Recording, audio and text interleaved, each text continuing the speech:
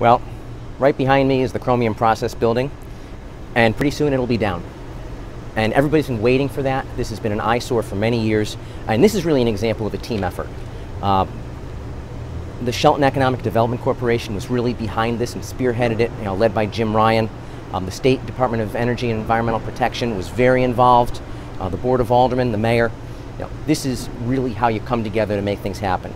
Everybody moving in the same direction, and pretty soon, this building's not going to be standing, and everybody's going to be happy because of it.